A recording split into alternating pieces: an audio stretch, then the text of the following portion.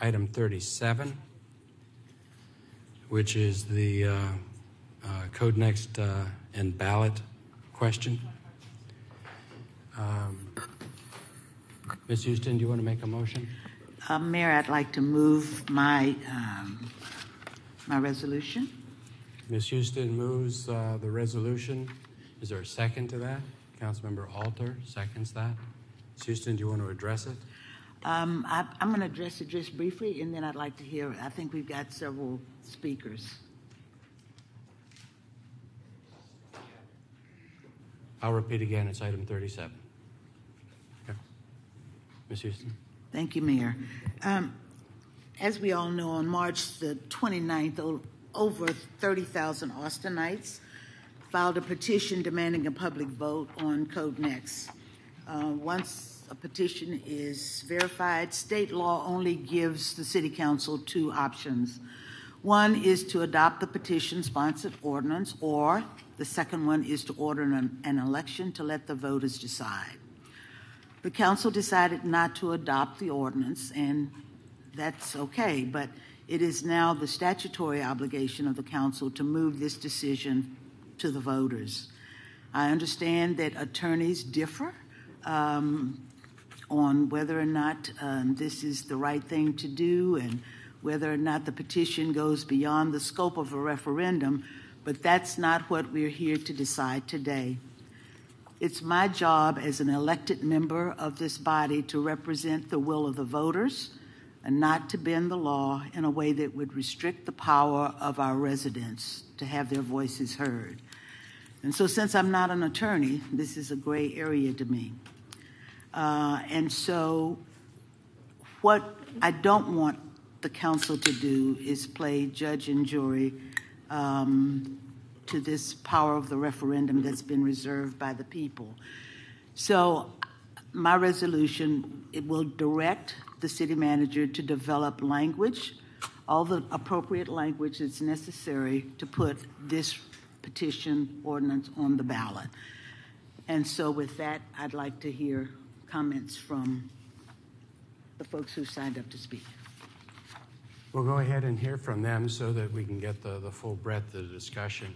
I'm going to move a substitute motion to this, as was posted on the bulletin board yesterday. Is there a second to the substitute? Councilmember Kitchen seconds that. Mayor. We ready to, I'll address it after the public speaks. So Mayor, just point of clarification, because yes. I don't have my Robert's Rules of Order here. That's okay. If you vote against my resolution, isn't that the same as you doing a substitute? No, because there are other resolve clauses. I don't want to just vote against yours because I think there's other action that we can be taking as a council. So that would be an insufficient remedy or statement for me. Okay. Thanks for clarifying that. Certainly. We've done it that's different ways, so I just need to be clear. Yeah, and when someone just comes in and says, I move a substitute to say no, then I say, then just vote no. But this substitute contains additional provisions. Okay? Mayor Pro Tem. I hope after the public discussion we'll have an opportunity to talk about what those are. I'd like to better understand that too, because I, like Councilmember Houston, felt like the remedy if you don't support the resolution would be just to vote against it. I also just wanted to ask you about the process you were going to use for the substitute motion. Are we going to do what we did at, I think, our last meeting and make amendments to each before we determine which will be the motion on the floor? Yes, I think that's the only way to handle a substitute motion. Okay, unless thanks. We have otherwise agreement on the dais. We won't hear, so we're going to do it that way. Say that again. I'm sorry, I'm having trouble hearing you. That's how we're going to do it. Okay, so we will make amendments to each and then determine which one to vote on. Okay. All right, let's go ahead and call the folks that have signed up to speak. Is Ed English here? Is Bill Bunch here? Mr. Bunch will be on deck. Is Pat Broadnax here? Ah, I see you. Thank you. So you'll have 5 minutes, Mr. Bunch. Mr. English, you can begin. Mayor Pro Tem and Council, my name is Ed English, and I'm a long-term resident of North Austin. As I thought about what I might say today, I found myself resisting the temptation to offer comments that really are not to be considered regarding the vote you're about to take. This vote is not about how you or I feel about CodeNext. This vote is not about how you or I feel about the spirit of 10-1. This vote is quite straightforward. This vote is about complying with the law and the right to vote. For those that vote for putting the petition on the ballot, I say thank you for doing what is right and required by law. For those that are considering voting against, I ask that you keep a few simple facts in mind. The city charter provides for a ballot initiative. State law provides for a ballot initiative. Almost 32,000 residents signed the petition. The petition was validated by the city clerk. Our petition has met every requirement to be placed on the ballot. Against that stands an attorney's opinion, an opinion that has no court ruling specific to this petition, either on its merits or to validate it. This council sits as a result of a ballot initiative that was not met with open arms by the at-large council sitting at the time. In fact, the response was to place a competing option on the ballot. We were not met by the welcome wagon at the doors of the city clerk's office when we rolled in with our boxes of signed petitions. But to the credit of that council, they complied with the law and they put the 10-1 initiative on the ballot. For those that think the citizens of Austin should not have the right to vote on CodeNext, I say comply with the law, put the petition on the ballot, and then take your case to the public. You take your case to the public, I'll take my case to the public. Today is the day to stand with the city charter, to stand with state law, and to stand with 32,000 residents and simply do the right thing. Put the petition for the right to vote on CodeNext on the ballot. Thank you. After Mr. Bunch, the next speaker will be Fred Lewis. Is Mary Ingle here? Okay. And is Mike Abear here? Okay. You'll have 7 minutes, Mr. Lewis, after Mr. Bunch speaks. Bunch, you have 5 minutes.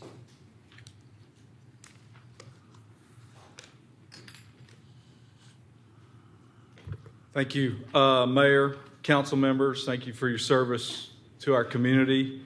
With that said, I'm extremely disappointed to have to even be here today. I think it's really a travesty of justice and democracy that it's come to this. Some of you weren't here when the Save Our Springs initiative happened. Some of you were.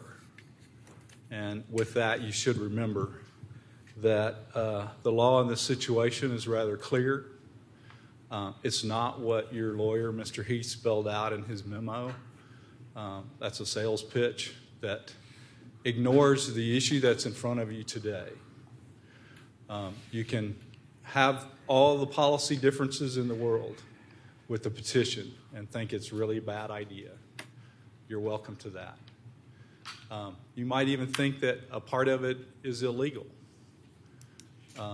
as your lawyer does. I think the facts that we agree to is that the vast majority of CodeNext has nothing to do with zoning and is not prohibited in any way from the initiative process. That's CodeNext. The ordinance itself that's been petitioned onto the ballot doesn't zone anything. It calls for a waiting period. It calls for voter ratification of whatever y'all might approve as a comprehensive rewrite to the Land Development Code. Zoning is a tiny fraction of that. The petition ordinance has a severance clause. There is no way you can argue that that petition has been removed from the field of the initiative and referendum process. You're down to statutory construction, and that issue only comes up if and when it's passed by the voters. The case your lawyer said in passing, Colson, sets this out very clearly.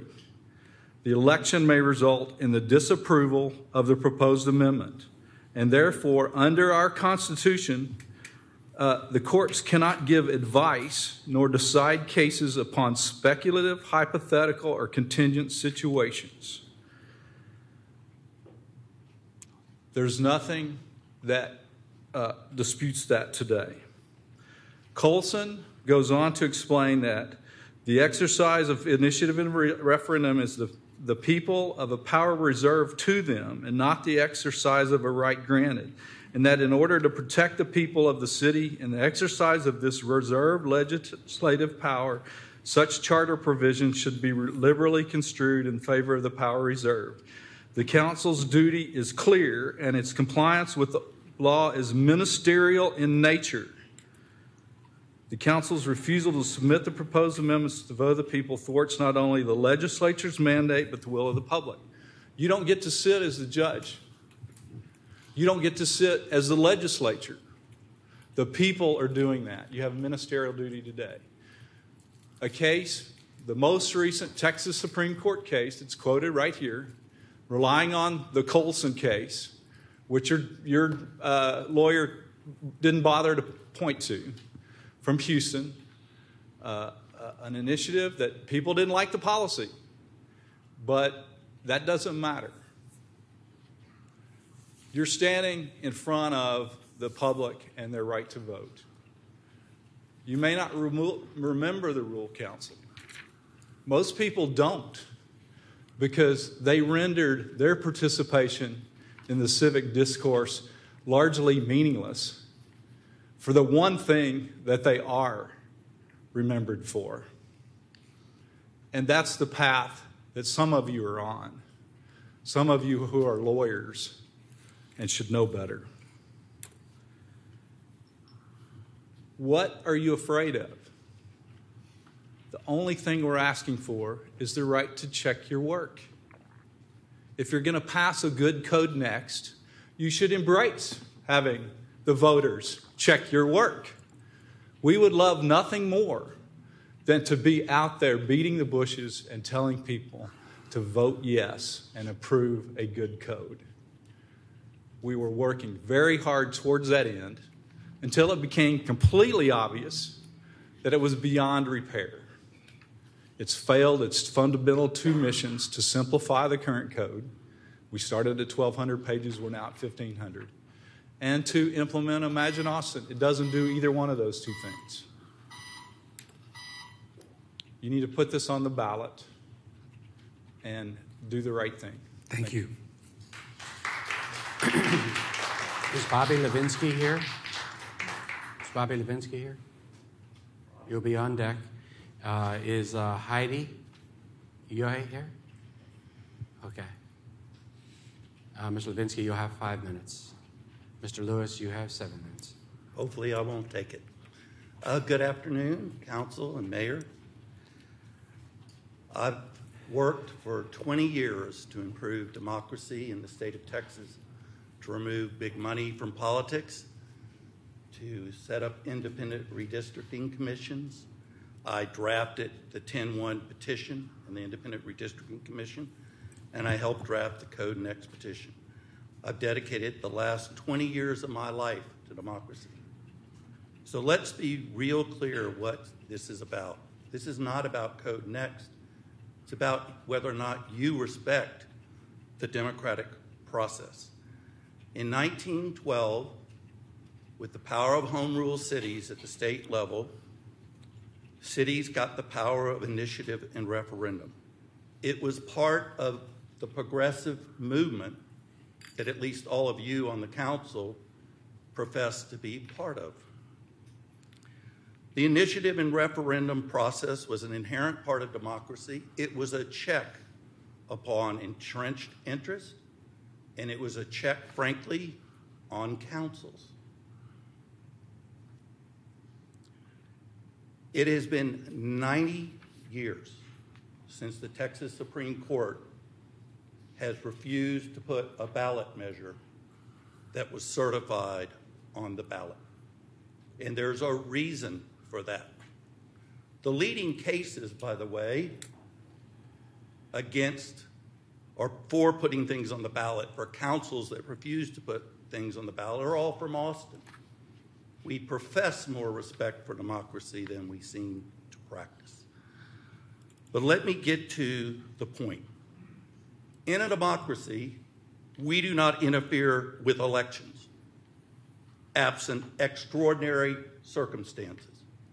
They interfere with elections in Iran, Venezuela, Russia, and other places that do not respect the wishes of the voters and do not understand that all power, including yours, comes from the consent of the governed. The courts, although your lawyer that you hired did not note this, the courts avoided all possibility interfering with the public's right to vote on initiatives. Out of deference to the public, failing to put something on the ballot, interfering with an election, is like dropping a nuclear bomb in the middle of our democratic processes. The courts do not do it except in the rarest of circumstances. And there is only one recognized extraordinary circumstance other than failure to get the signatures. And we've gotten the signatures. And that is that the entire petition matter has been removed with, as the courts call it, unmistakable clarity, end quote, from the initiative process. In other words, the whole matter that's in the petition has been withdrawn from the field of initiative and referendum. As one court said, it only can be kept off the ballot if there's literally nothing for the public to vote on. And therefore, you're not intruding into their democratic rights because there is nothing for them to vote on. Let's be very clear. We know that most of the CodeNext petition does not involve the only thing you say, your lawyers say, has been removed from the process. That's zoning. 1,400 of the 1,500 pages of CodeNext have absolutely nothing to do with zoning. There is no one you can pay who will argue that affordable housing is not subject to initiative, that transportation is not subject to initiative, that water quality is not subject to initiative. In fact, we know it is because Bill Bunch had to litigate the case against that council. Transportation policy is subject to initiative. The only argument is whether a part of this is subject to initiative or not, and that's zoning. And the courts have made it clear that unless it's all been withdrawn from the field and the election would be a nullity, that you're not supposed to interfere with the public's right to vote. And you may take that lightly, but I don't. We are very lucky to live in a democracy. When we're long gone, no one's going to care how many buildings we built and how rich we were. They will be concerned about whether we are a democratic institution or not. So do the right thing. Do not take the anti-democratic action of preventing this from going on the ballot. Thank you. Mayor. Mr. Lewis, I have a quick question for you. Yes. So I hear your opinion on the transportation, watershed, non-zoning portions. Do you have an opinion on whether or not the interpretation on zoning being placed on the ballot can be an initiative or not? What I was trying to say is the courts, there's only one part that's in dispute. No, I heard what you're trying to say. I want to know that part. It is subject to initiative and referendum. I spared you the details of the law. I think we'll probably have to deal with that in court. But the point about it is if there's something to put on the ballot, you put it on the ballot. The courts will deal later if the voters pass it. Because if the voters don't pass it, there's nothing for the court to decide. And that's what the Colson case was saying. Stay out of it, city councils, because you may not have to interfere with an election because there may be no legal issues if people don't approve it. And also that you should stay out of it out of deference to the people's right to legislate by initiative. So the bottom line is what happens is you order an election, people vote. If people want to have a suit, let's say it doesn't pass, we have no case in controversy. If it passes and people want to have an argument about zoning and want to have an argument about severing that, we do it after the public has voted, not before. Because to do otherwise is to preempt the rights of the voters prematurely. I hear your answer on that. Just to the question that I heard that throughout your testimony, and but to the zoning question. So your answer is that you think that is in dispute, but you think that it can be. I believe the zoning matter is subject to initiative, but I think it's irrelevant. All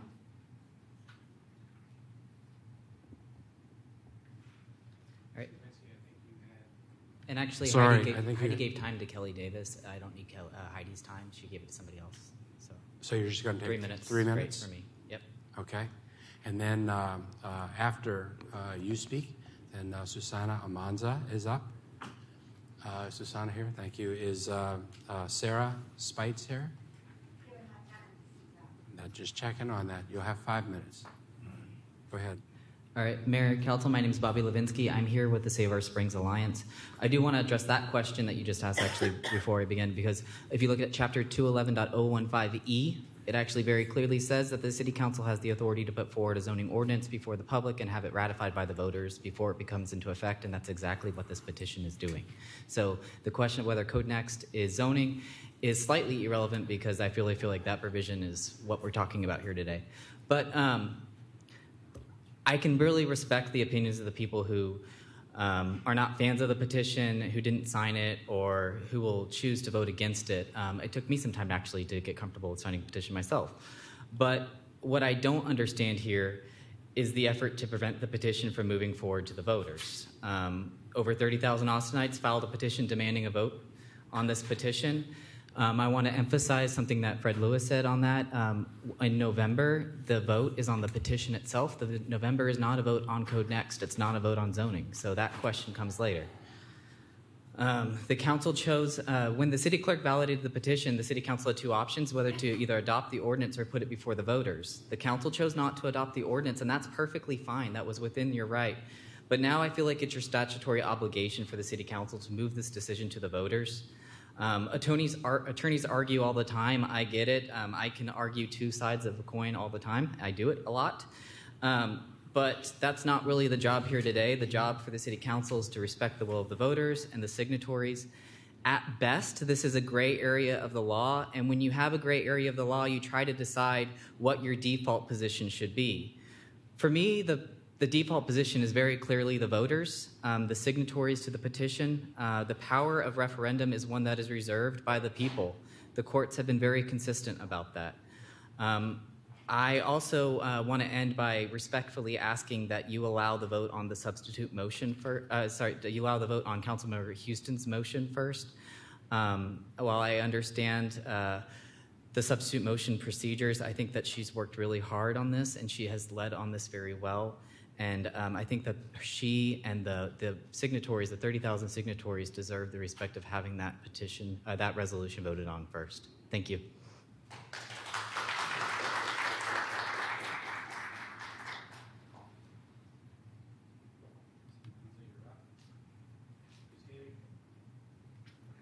David King here.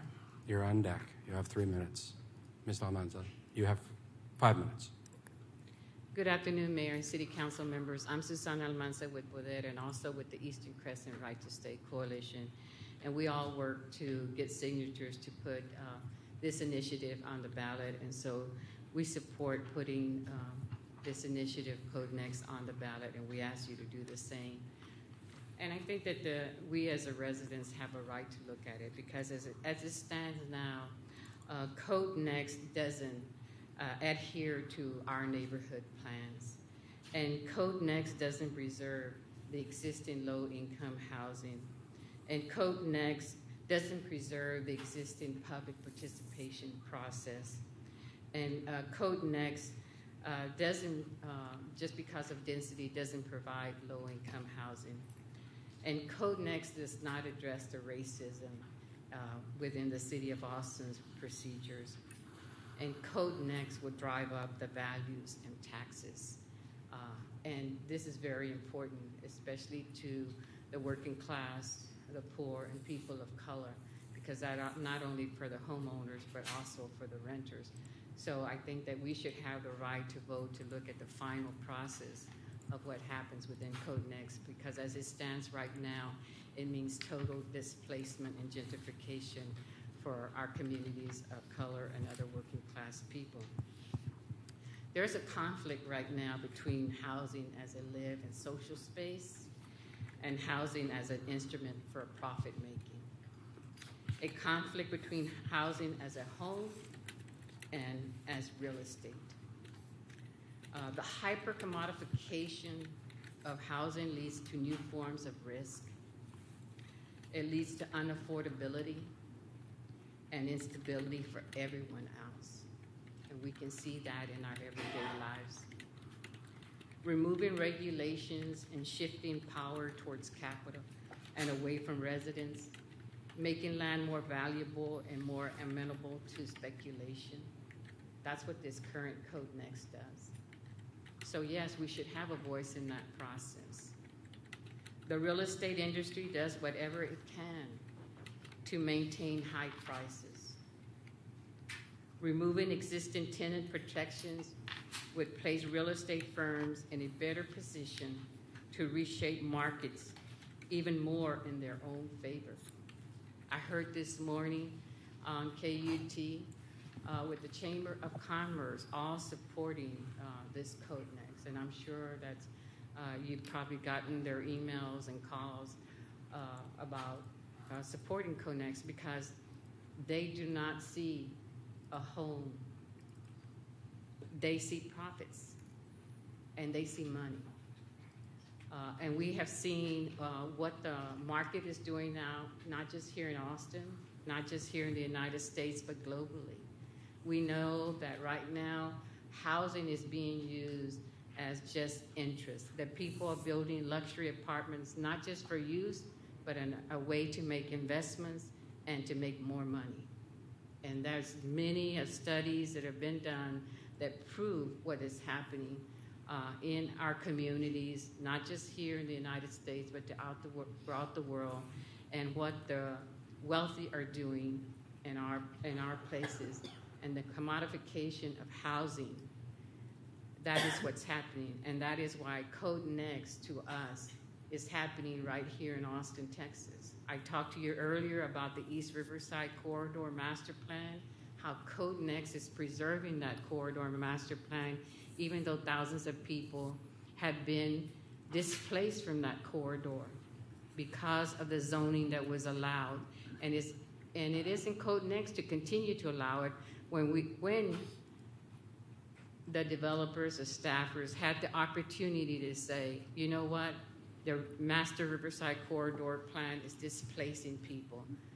This council and the mayor has established the Anti-Gentrification Task Force, and put together the Institutional Task Force on Racism. It's developed the Office of Equity, and yet we don't see anything happening. As a matter of fact, it would not be equity not to put this on the ballot.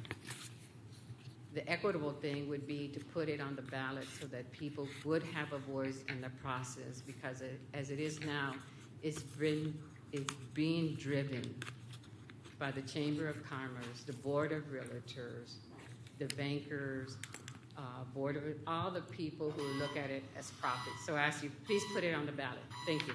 Thank you.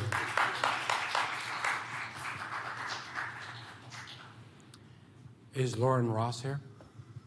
You'll be up next. Mr. King. Thank you, Mayor. Mayor Pro Tem and council members. I'm here to urge you to please approve Councilmember Houston's resolution to allow residents of Austin to vote on CodeNext. CodeNext will impact every property and resident in Austin for decades to come. No single act by council has had or will have such broad and lasting impacts on the city. What are you afraid of? If residents see that CodeNext is clearly good for them, they will vote for it. Council should not deny residents the opportunity to vote on one of the most important matters that will forever change Austin's destiny. During this morning's Memorial Day ceremony, I reflected on my father's military service in Korea. He eventually died from an illness as a result of his service. but he fought and ultimately died for the principles of democracy, including the basic tenet that government derives its power from the people. He fought against a tyrannical government. And I stand here today to continue the fight for democracy and against the tyranny of a majority of this council. Yes, I said that, the tyranny of a majority of this council. Please comply with the city charter and state law. Put the CodeNext petition on the ballot. And I would want to thank Council Members Houston, Poole, and Alter for supporting this resolution, as well as Mayor Pro Tem Tovo. Thank you so much.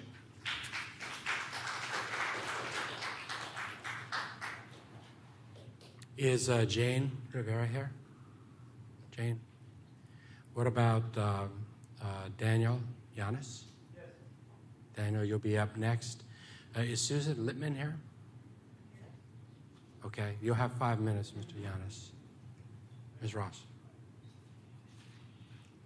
Good afternoon, Mayor and council members. My name is Lauren Ross. I'm part of Undoing Racism Austin and Undoing White Supremacy Austin. My teachers at the People's Institute for Survival and Beyond, a Black-led multiracial organization based in New Orleans, Louisiana, have 10 principles for anti-racist organizing, and the first principle is know your history.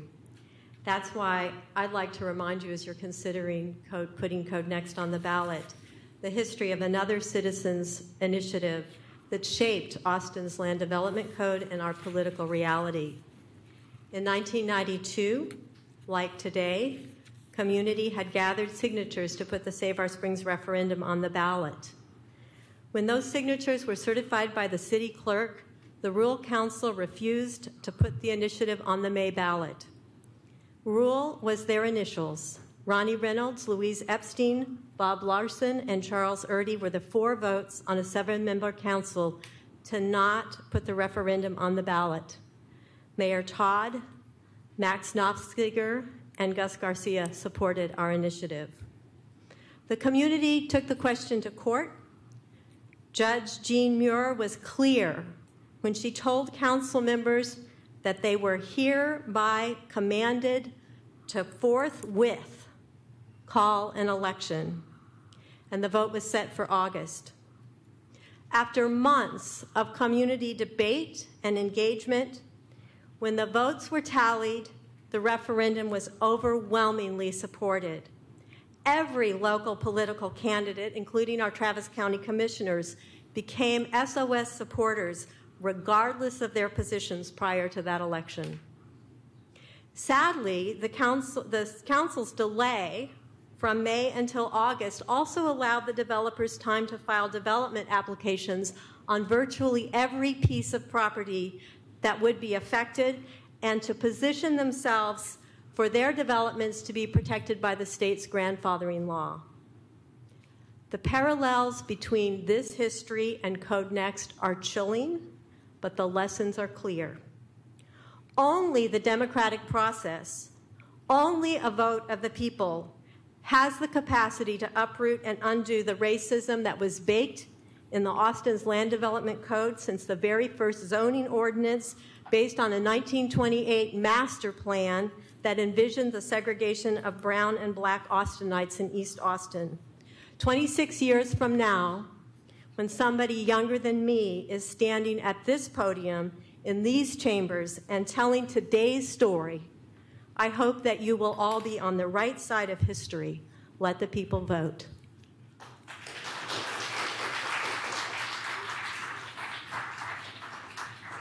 Thank you. Is Ashkan Jahangiri? You'll be up next with 3 minutes. Proceed. Thank you, Mayor and council members. My name is Daniel Yanis. You know who I am. I belong to all these organizations that helped gather all those signatures. This is about democratic process. This is something that the people, we are the government. Don't forget, you are not the government, right? You're not the government. You represent us. And so the people have spoken, and you should not get in the way of that.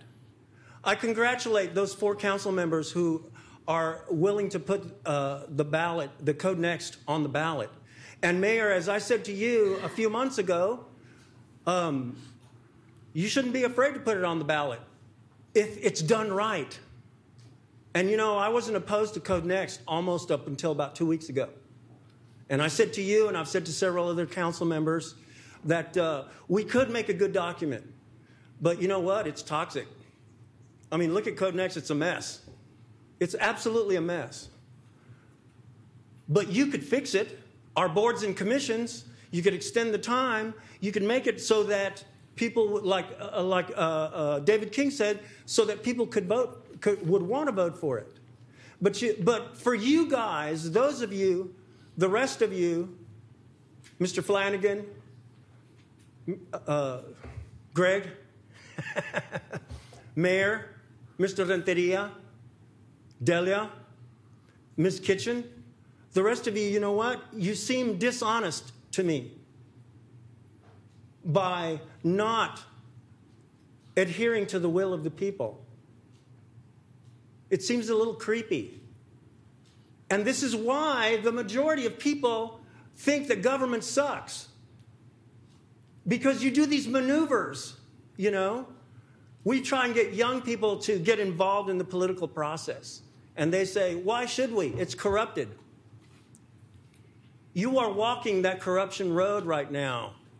If you are not putting CodeNext on the ballot for us to decide, and if you do that, between now and then, Greg, you can work really hard to make it right so that I can vote for it. You can work really hard so that this document is not another racist document. Greg, Delia, Pio, this is a racist document, dude. You are our minority council members. Those of you who are white on the council, how much longer are we going to have a racist city?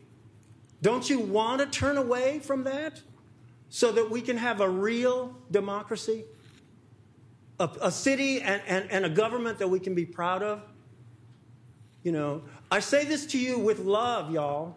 I'm not just here to tear you down and criticize you. I'm warning you that you look like dishonest people, Ann.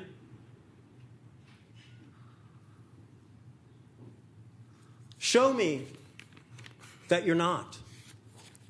Mayor, I still want to believe you.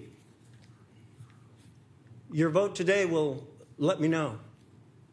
Thank you very much. Thank you.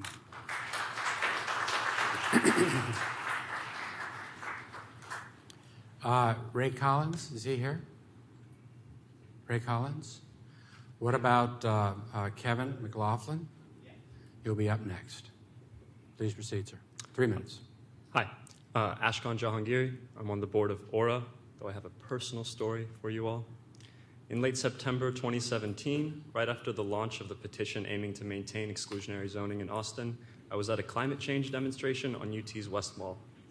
A young guy with a clipboard approached me and asked me if I wanted to support, or if I did support democracy and affordable housing. He had a petition. I do support democracy and affordable housing, so I signed. Shortly afterwards, I learned a lot about local politics, and I was mortified when I learned that I signed a petition that I now wholeheartedly disagree with, and I vowed to never tell anyone about this. I am revealing my transgression to you so that you may consider that this petition was gathered under false pretenses.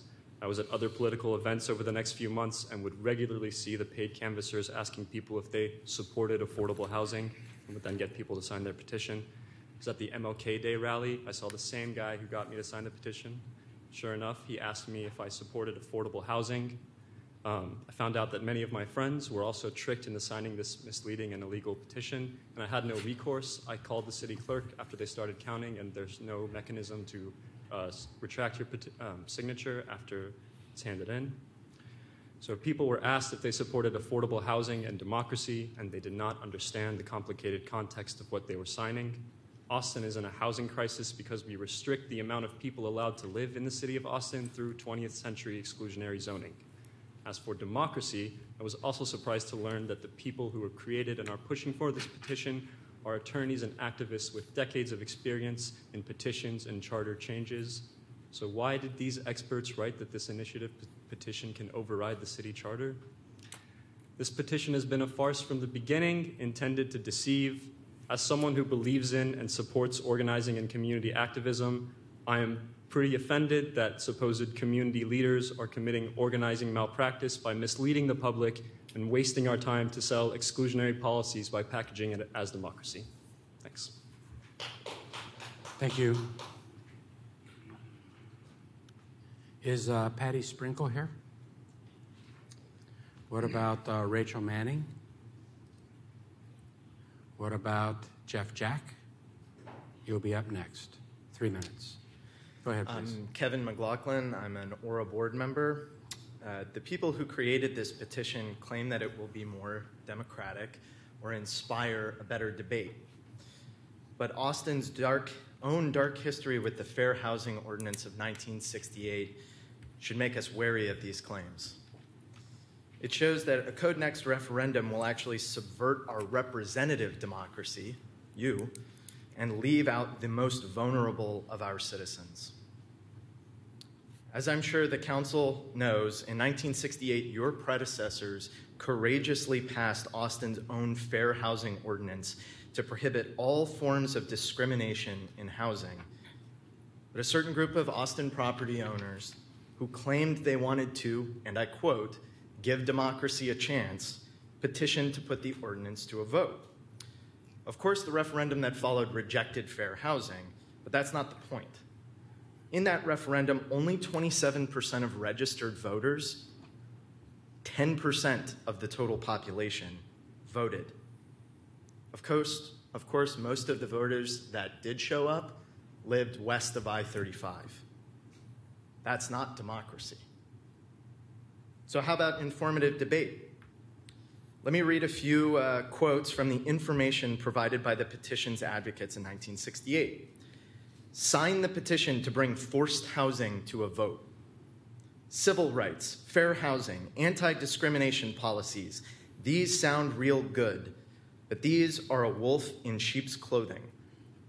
And my personal favorite, the communists know that the existing order, which it is their purpose to overthrow, is based on the sanctity of property. That kind of scaremongering sounds oddly familiar. I can almost see the Fair Housing Rex Austin yard signs. But if not a referendum, how should we decide on CodeNext? You. We elected you. City councilors of Austin, Texas. Not pettifogging petition hawkers, to lead us. I have no doubt that it will be difficult, as it was no doubt difficult for the city councilors of 1968 to stand up to those who claimed to speak for the people. But stand up you must. Your courageous predecessors and our dark history demand it. Thank you. Thank you.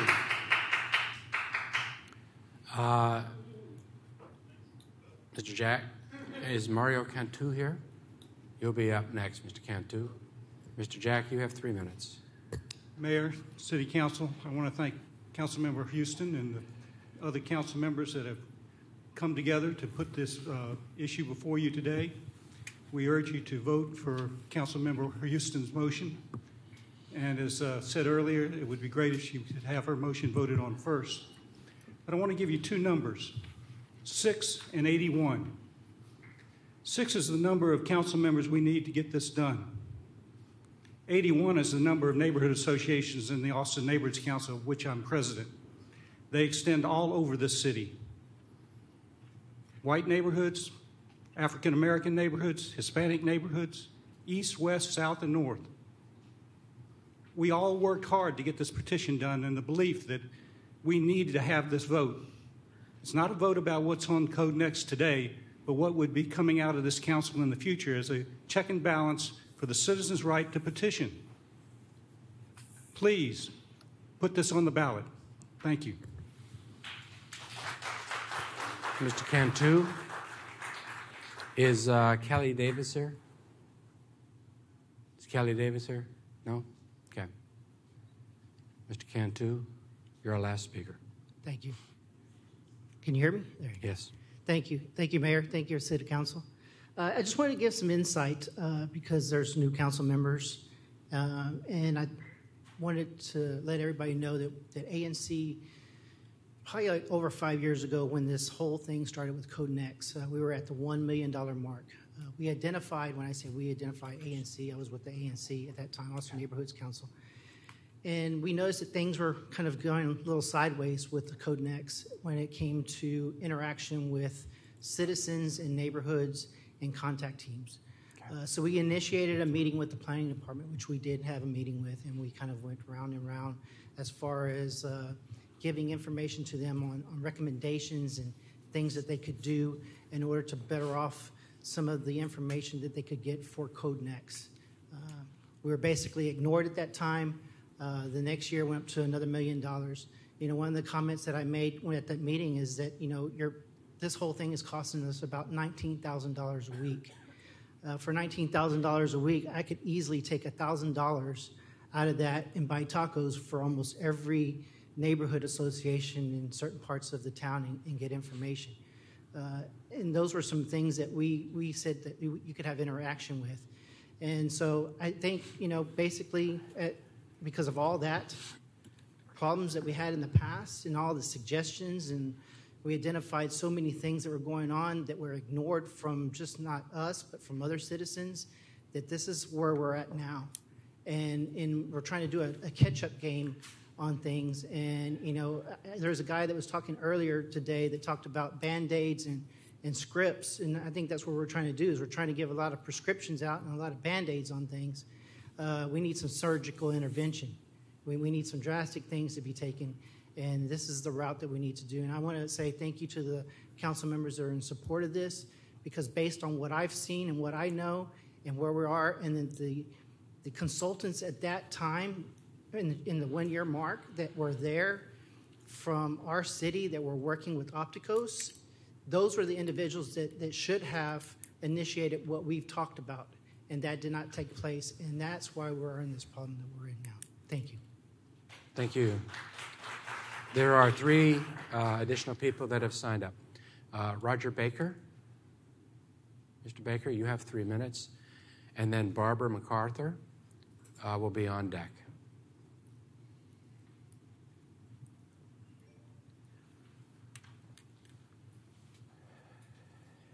Does this one work? I guess It does. First of all, CodeNext is a mess, and if the petition never comes to vote, I think we'll almost certainly fail.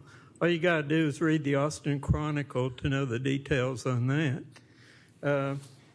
And I believe we have a right to vote on the petition, despite the political power of the real estate lobby.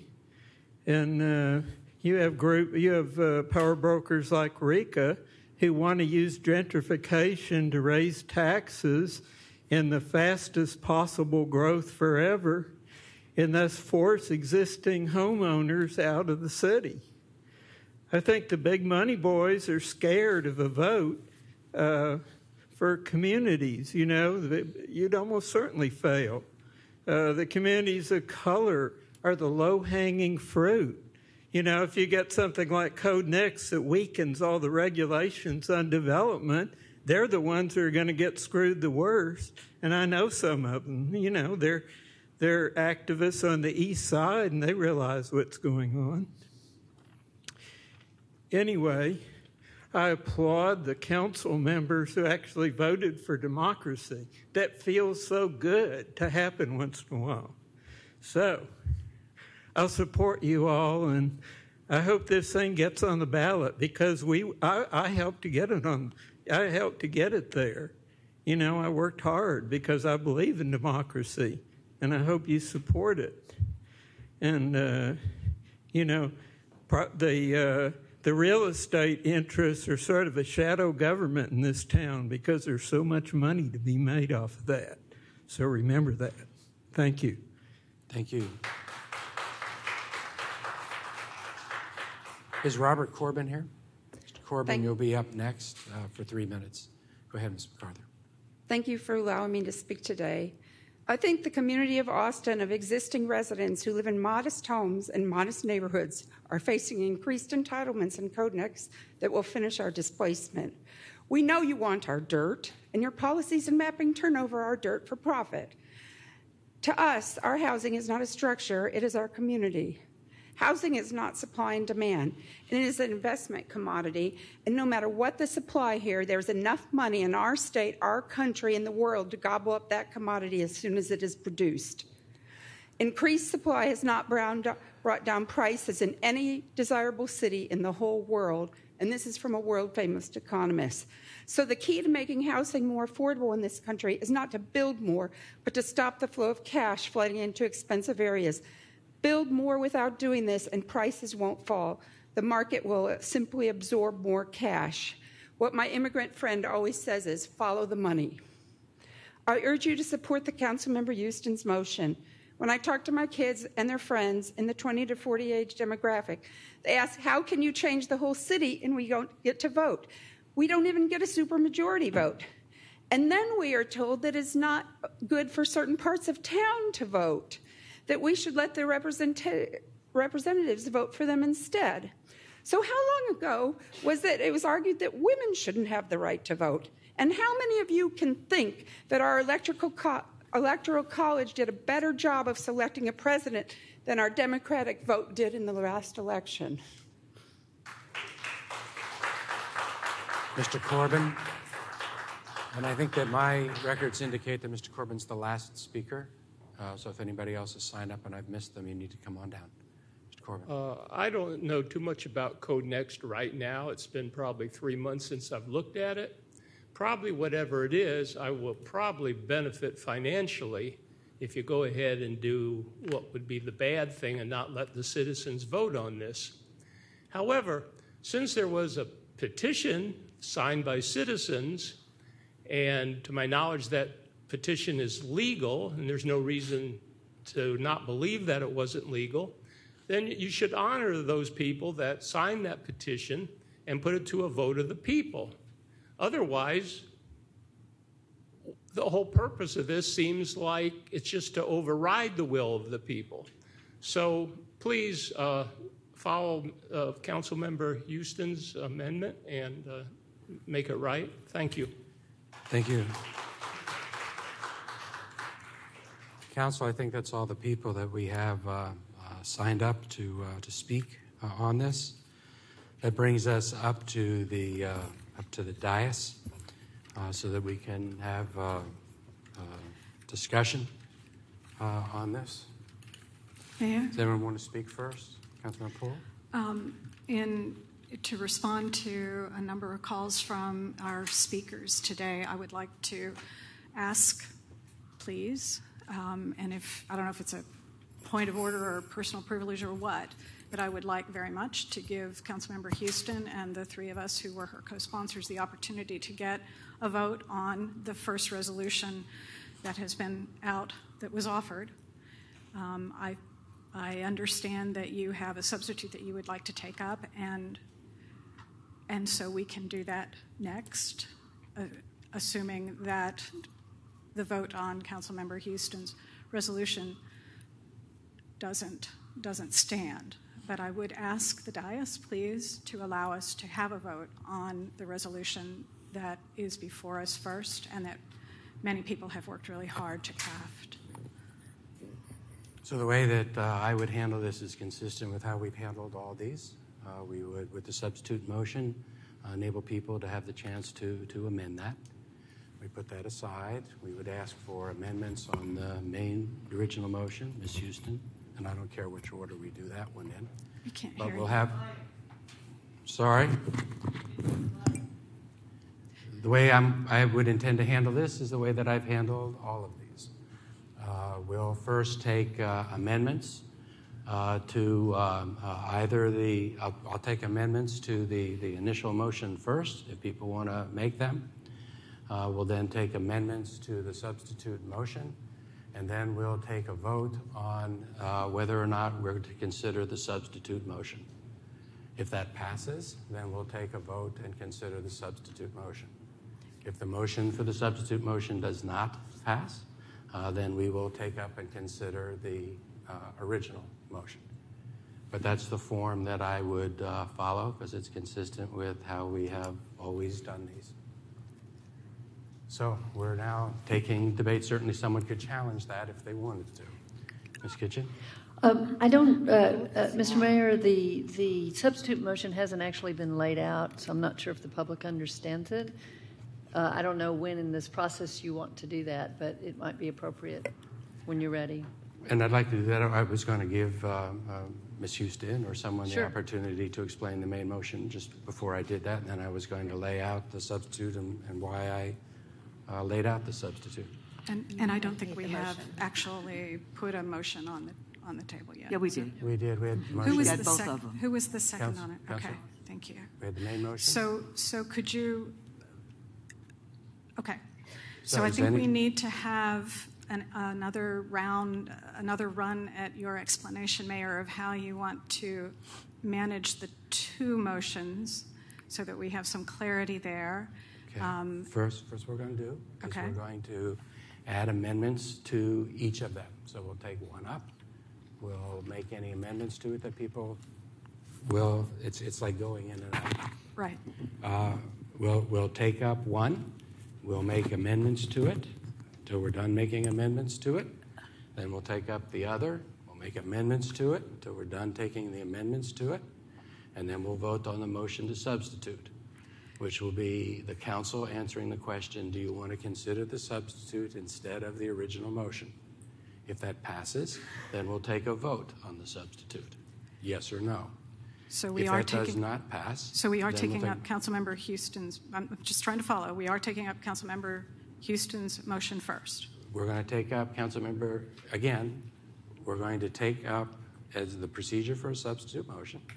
We'll take amendments to one of them. We'll take amendments to Ms. Houston's motion because the rules say that you can consider either of them first in that case. So we'll take up Ms. Houston's motion first and see if anybody wants to make any amendments to it, and we'll consider those. Then we'll take Ms. Houston's motion and we'll put it aside. Then we'll take up the substitute motion, see if anybody wants to make any amendments to it until we're done. And at that point, then, we'll consider the motion to substitute, which is the motion on the dais. And the question will be, do you want to consider the substitute instead of Ms. Houston's motion? There'll be a vote on that. And depending on that vote, will then tell us whether we're considering the substitute or whether we're considering Ms. Houston's motion. And we'll take a vote. So Mayor, that's very confusing to me. I would like for you to talk for just a moment about, because I suggested in the beginning that if you don't like my base motion, the one that was posted initially, vote against it. You said that you would rather not do that because you've got some other things. Could you point out what are the differences between your resolution that would be that you would like to leave in that are not in the original resolution, other than the obvious? So there are 3 resolved clauses in the substitute as it was posted yesterday. The first one is resolved that the council determines not to place the matter on the November 6, 2018 ballot. The second resolved clause says that we want to take action today in doing that more quickly than is required by law to ensure that there is ample time and opportunity for legal challenges to the council's action so as to not preclude the opportunity to have the item placed on the next allowable municipal election. And then the third be it resolved clause places the item on the November 6, 2018 ballot if a court, pursuant to a challenge of the action otherwise, determines that the city of Austin was under a legal requirement to place the matter on the ballot since we didn't adopt the petition ordinance. Those are the 3 components. Okay, so does anybody, I would now recognize for debate. Yes, Mayor Pro Tem. I have questions about how that differs from the main motion, and I'm not sure if now is the appropriate time to have that, to ask those questions. I would say I continue to have concerns about, I think I've seen various ways of handling substitute motions, and I'm not sure that the best way is the one that we've used most recently, where we spend time amending two resolutions before we determine which one. I mean, I'm going to be in a position of making amendments that bring your resolution into alignment with Councilmember Houston's in the event that we don't have an opportunity to vote on Councilmember Houston's. I just don't think it's an efficient use of our time or particularly effective. But we can choose not to have that discussion here today, but I would like to schedule some time at a work session to have that discussion about substitute motions and making amendments to two very separate actions, and whether that's a great use of our time or really terribly productive. But anyway, I just want to talk, I guess, ask a couple questions about the three resolves. I've gone through the rest of the resolution. It seems similar, extremely similar to Councilmember Houston's in most respects until we get to the be it resolves. The main difference, as I see it, is the first be it resolved. This would have the City Council saying it will not place the aforementioned petition on the ballot. The next one is just more of a commentary that we're taking this action more quickly than required by law to ensure ample time for any potential legal challenges. I don't think that's inconsistent with Councilmember Houston's and the resolution that we've brought forward. I think that would be, I mean, that's provides more information, so I don't see that inconsistent with the action being directed in Councilmember Houston's. And then I guess the last resolved requires me to, I would like a little bit of an explanation about it. As I read that, it's saying if a court orders us to place the matter on the ballot, we'll place the matter on the ballot. Would we have another option in that circumstance if a court requires us to place something on the ballot? I don't know, because I don't know what the court's ruling would say. So I'm just making really clear what I hope to be the intent of the council. But if the court determined that the City of Austin was under a legal requirement to place the matter on the ballot, I mean, it's basically saying we'll place it on the ballot if a court requires us to place the matter on the ballot. Well, part of that depends on when the court rules. So I don't know I don't know when the court would rule if there was a challenge. And I just want to be really clear about that intent in that act. That we would, but is the intent, I mean, am I missing something? Are we just saying we intend to comply with the law if we're required to put it on the ballot? It says how we're going to comply with the law. In terms of the timing, or? Uh-huh. And it also expresses the intent of the body. To comply with the law. You could certainly vote against it if you'd like. Well, I mean, I'm all in support of our complying with the law. No, I just keep saying it, and you keep asking me the same question. I'm just trying to figure out if there's something change. else that, I mean, that would too, I think, be consistent with certainly the spirit of Councilmember Houston. So the main difference seems to me that first be it resolved. We would be saying we were not, we're determining not to place it on the ballot versus the main motion, which is to place it on the ballot. Is that it's really how you important see to the me difference? to make all three of those statements, and that's why I brought the substitute. Okay. I guess my point is both of those, two of the three, could probably be added into the main motion and have it still be valid. So I guess my preference remains that we take up the main motion. Okay, and you'll get a chance to be able to take that vote. You've talked about this. I'm happy to lay out mine and speak to it.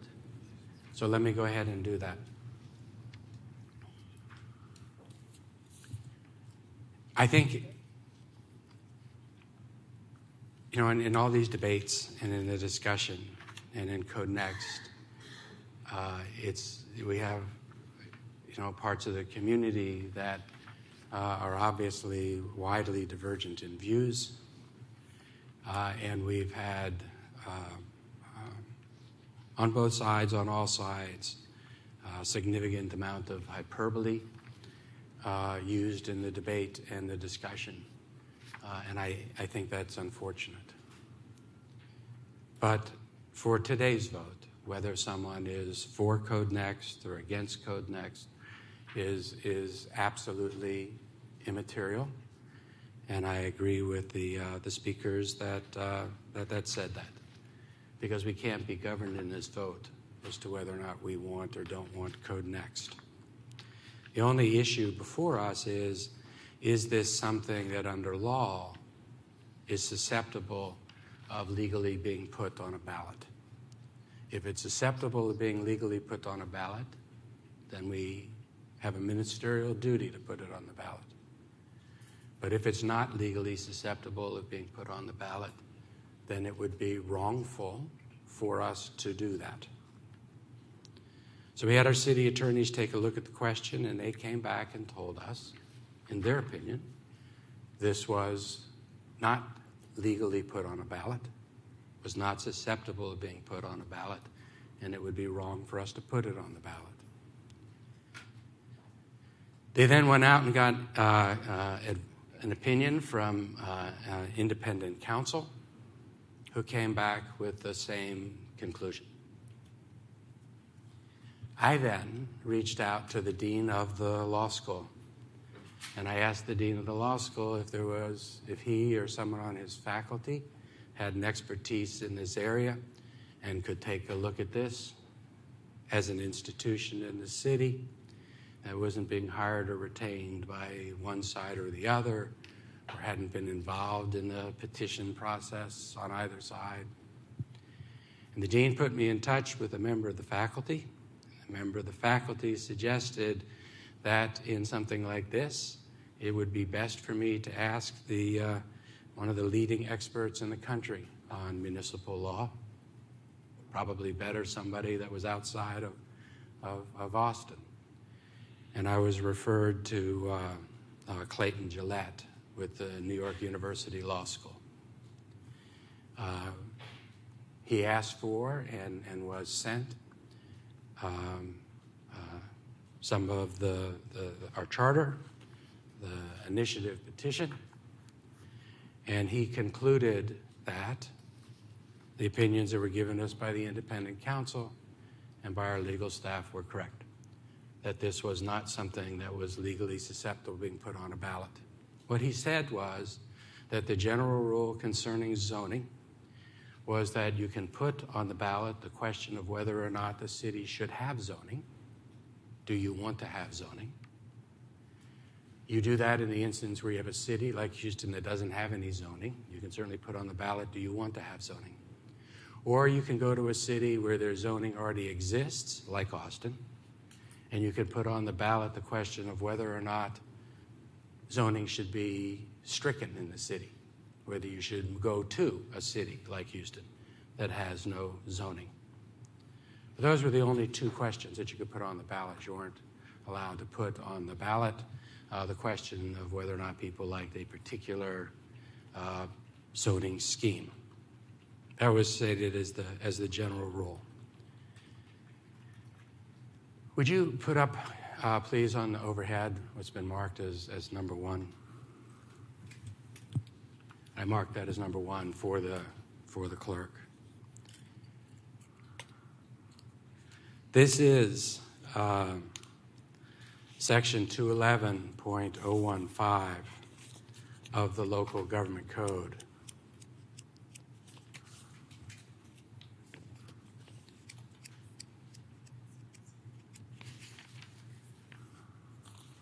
I think we've probably all seen this a lot of times.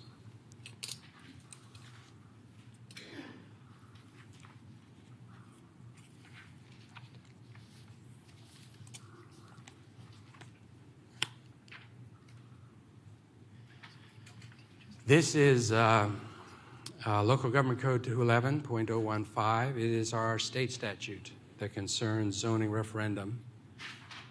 And it describes pretty clearly when it is that you can do zoning. And I imagine it's no surprise that it's consistent with the general rule that we had earlier been told. You can see that in Section A, it speaks about zoning to be allowed under an initial adoption of zoning. Section B, you can see it talks about a repeal in its entirety of zoning. Section C, again, it speaks to the initial adoption of zoning.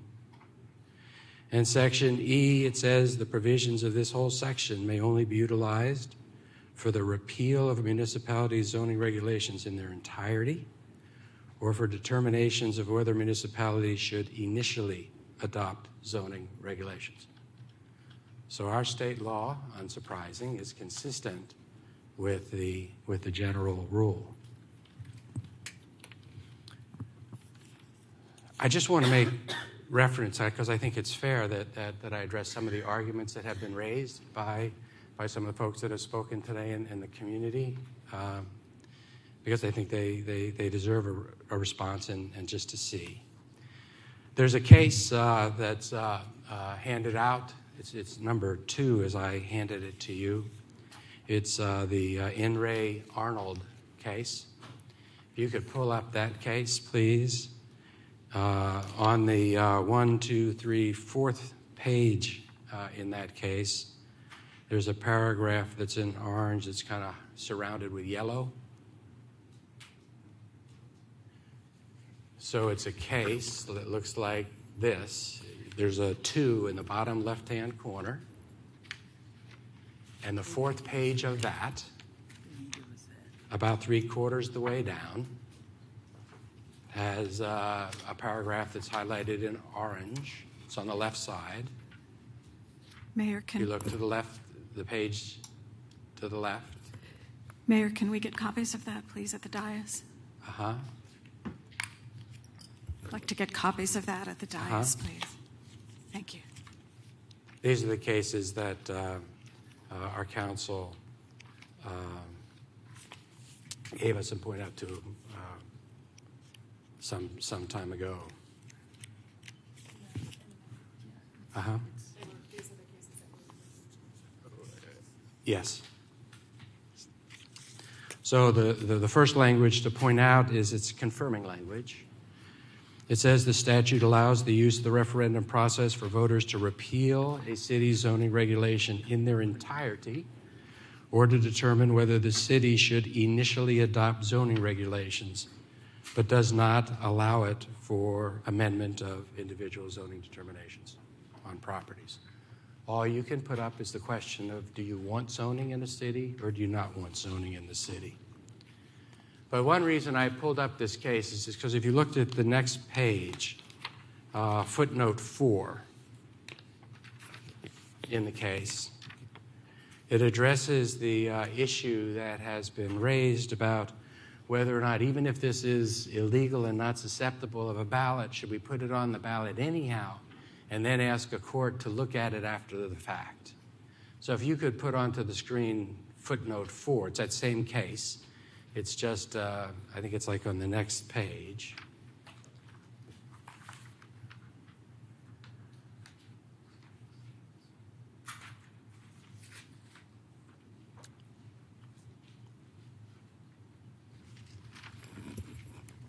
Is it in this, Mayor? Because I'm not finding that. It's the same case. It's footnote 4. So that is that you can like see page footnotes 4? after the conclution. It says footnotes.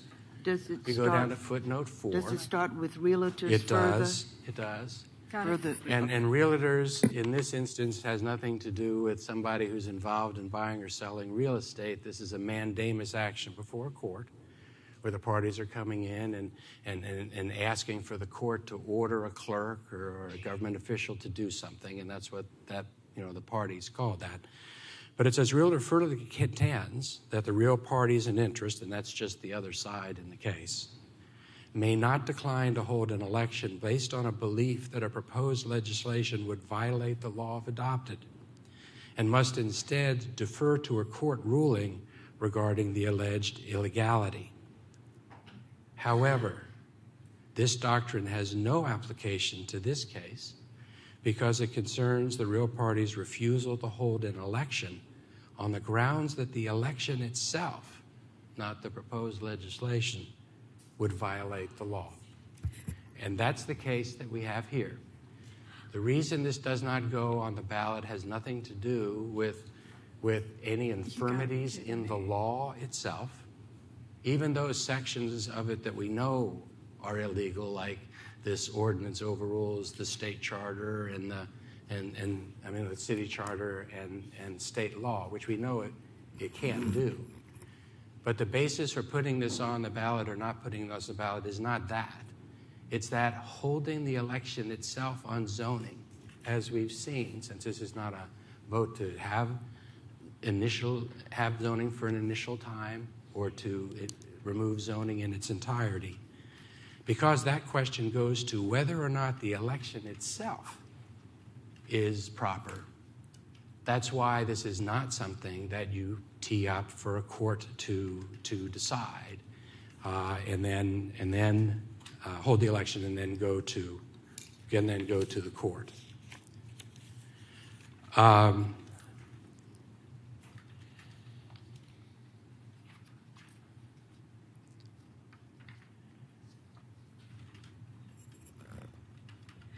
And there are other cases that suggest the same rule in instances where people are trying to get a determination of zoning questions less than are you going to initially adopt zoning or are you going to strike zoning in its entirety. Now, if you go back to the first thing that we had, if you would, which is the state statute. I want everyone to take just a second and look at subsection D. I think it's the section that Mr. Levinsky talked about in his testimony. I think he referred to it as subsection E, but I think he was referring to subsection D. If you'd put that up, please.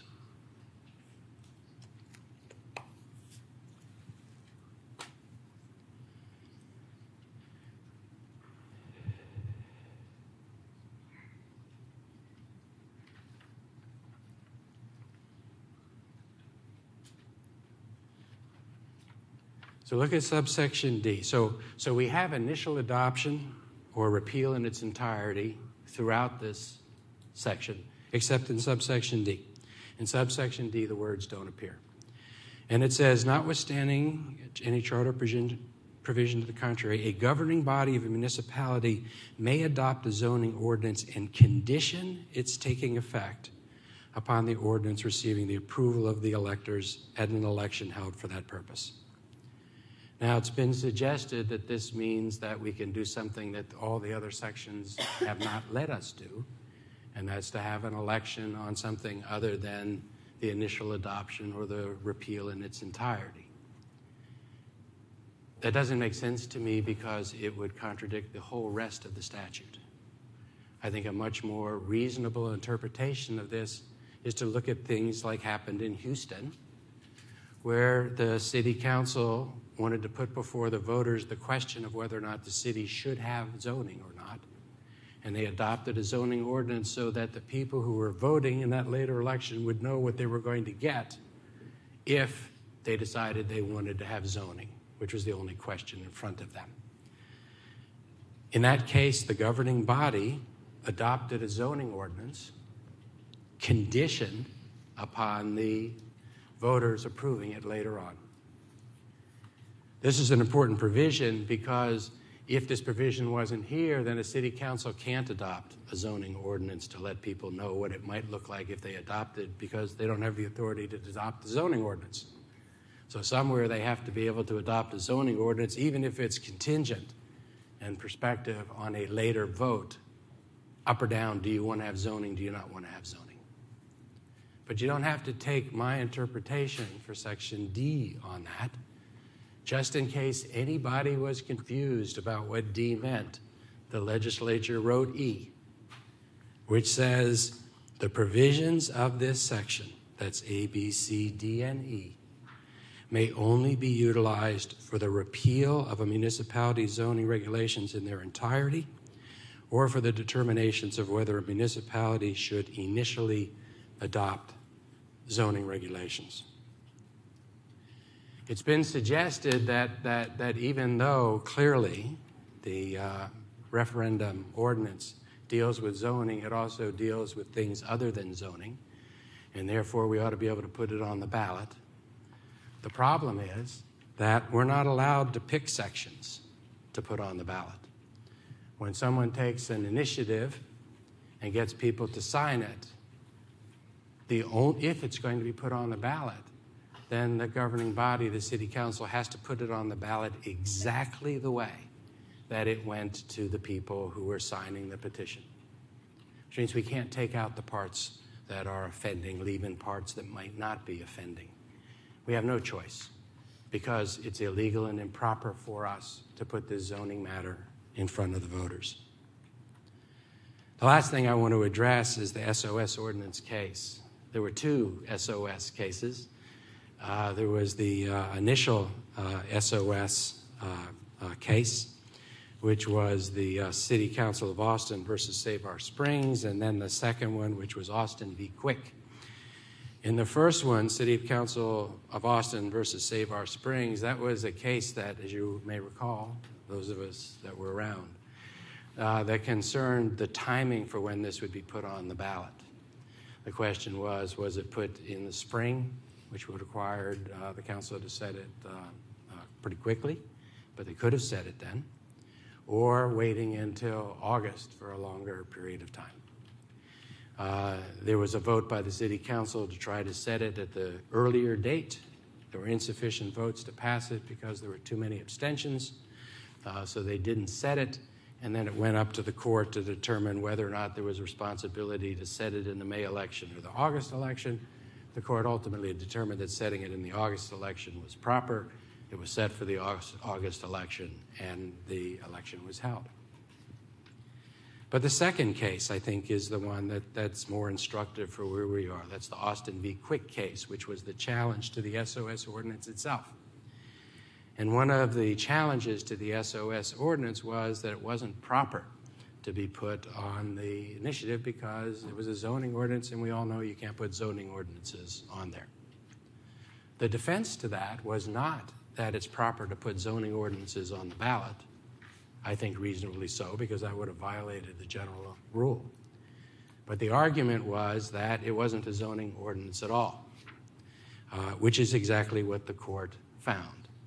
The court found that SOS was not a zoning matter, but what rather was a water quality control ordinance intended to ensure water quality. Therefore, it was not zoning ordinance and did not fall under the general rule. You know, the easy thing to do here would be just to put this on the ballot, and then we could just walk away. But that wouldn't be right, because it wouldn't be legal.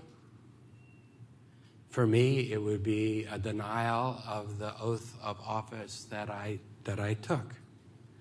I wasn't elected to do the easy thing. I was elected to do the hard thing when it was the right thing. I bring this substitute today because putting this on the ballot is not proper under law. In fact, I haven't heard any lawyer unattached with the petition drive suggest that it's something that we could put on the ballot.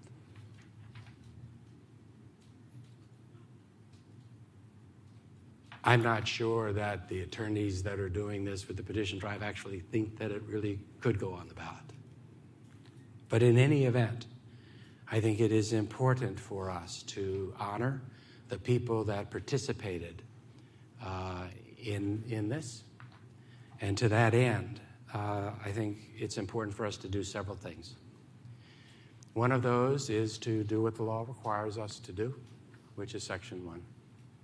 But Section 2 is to make sure that we put it on the ballot quickly, even though we're not required to take this action until August. I think we should take this action now, take it quickly, so as to give anyone who would want to challenge it the greatest opportunity to have someone check our paper. I think that was the language earlier. To provide that opportunity so that our paper can be checked. Let's get it into court if there's a challenge, and then let a court decide. And then in the third section to say we're going to put this on the ballot if that is the direction that is given to us by the court. I also think that there are other things we can do in the spirit of the petition, which asks for a delay of implementation period and the like. And I know that several of us have called for that and asked the staff to provide for that. And the schedule that we got suggested to us yesterday from staff included a delay period of time so that we can, in fact, honor that. I think that this substitute allows us to honor the petition to the fullest extent possible as allowed by law, but has us doing what I believe to be the only option that we have consistent with the oath that we've taken. Councilmember Kitchen.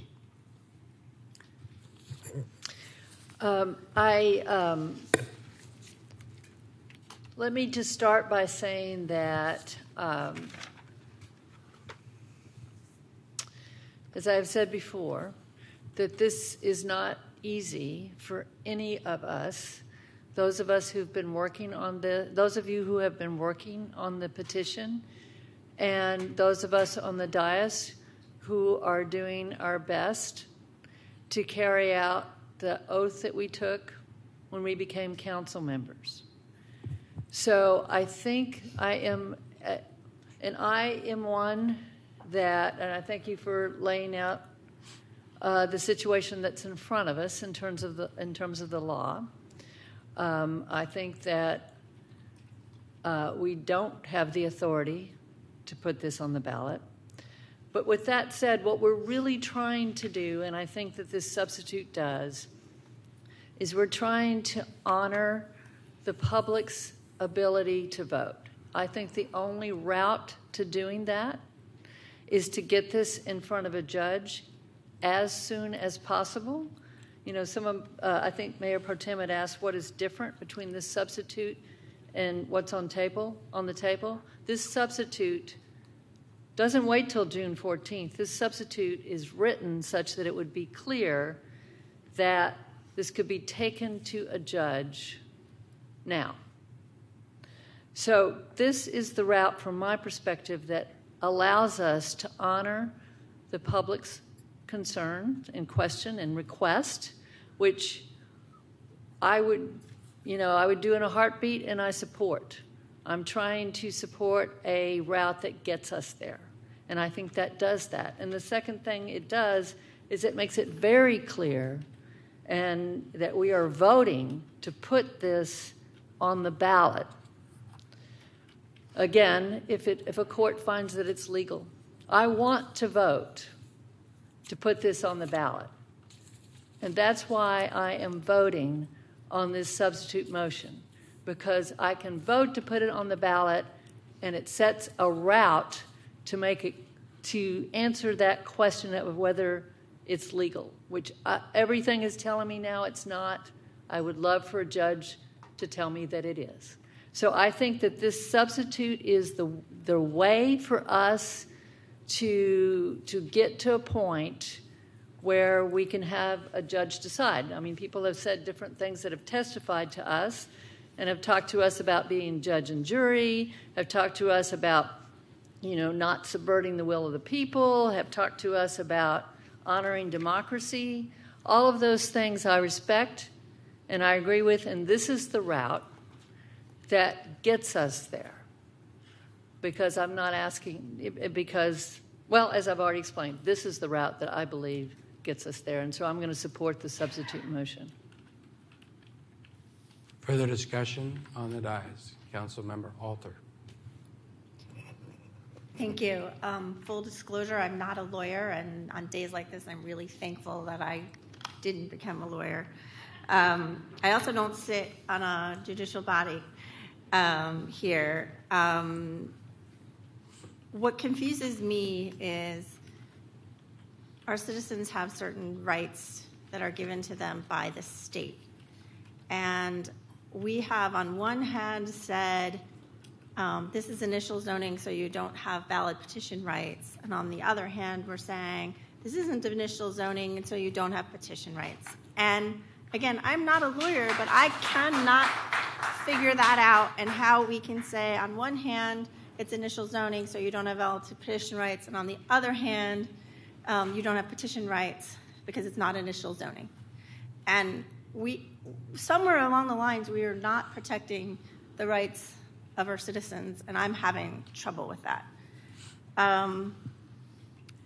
The second thing that I wanted to ask is I wanted to invite Mr. Levinsky up to speak to the legal points, because I'm not a lawyer, and help us to think this through. I appreciate the mayor laying it out and walking us through that, but one thing I've definitely learned is that part of being a lawyer is understanding their multiple perspectives. And since I don't have the legal background, I'd like to invite Mr. Levinsky to respond to some of the points that were made that you feel merit further explanation. Sure, and I do appreciate that. And I can't respond to everything because I was only just giving my opinion on one particular section.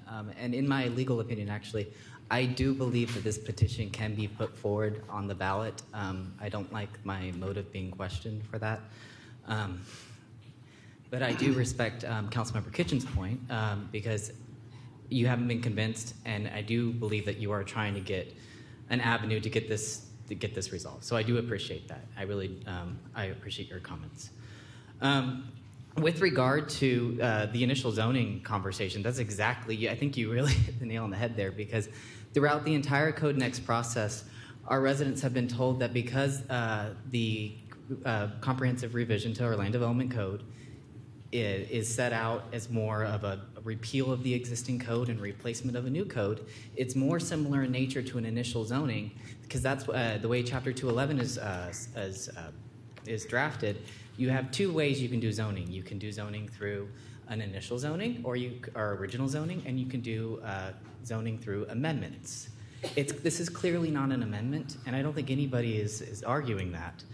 And that's all the court cases that have been referenced have to do with amendments. They don't have to do with comprehensive revisions.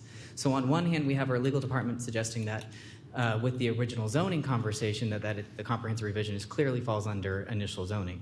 When you get down to Chapter 218015, it does talk about initial zoning, but those court cases that have sought to try to distinguish between Chapter 211 and zoning, Chapter 211015 and zoning, they have all talked about repealing things all at once in an entirety. And that's true. That's exactly what this petition's doing. But the only thing that's different is it's not really repealing. It's just making it conditional upon approval, as that language in Chapter 211015D says, is that you can make condition upon the approval of the voters. And that next section, E, only speaks to repeal. It does not speak to making something conditional. So I tried to make that point in that letter that I clearly was read by somebody. But that's the point that I was trying to make with that, is that that's just one of the avenues that you can get there. I know that Mr. Lewis has made other arguments, and I know that Mr. Bunch has made other arguments. And I do believe that both of them also believe that this is legally put forward before the voters. So thank you.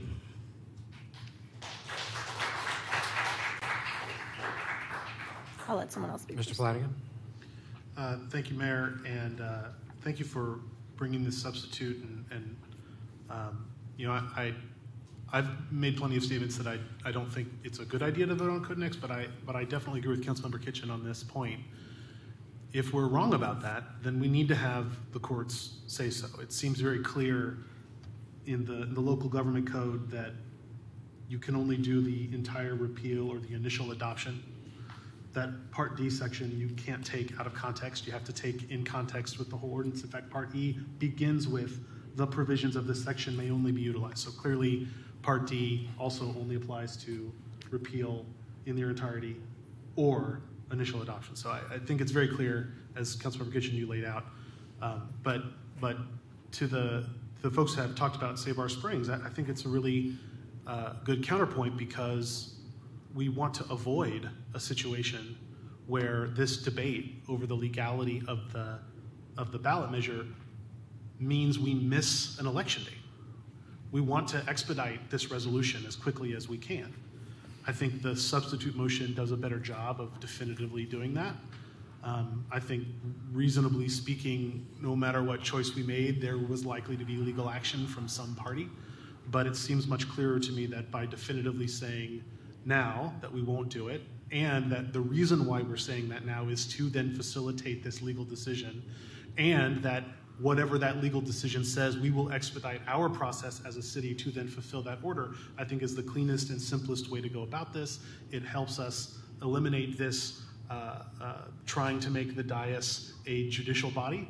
It is a legislative body, and so I think we are making our legislative decision that it is not proper to put it on the ballot, because we are interpreting the laws as we do when we interpret the charter, as we do when we interpret anything, when we make any decision.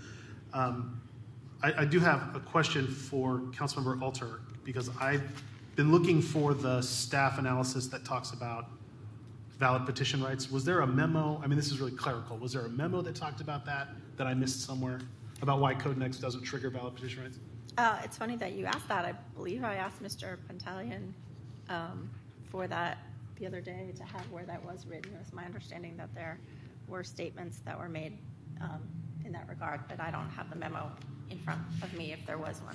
That's okay. I mean, we don't have to dig into it right now. I think it's a valid point. If your recitation of that reasoning holds, then I think there's something to resolve there.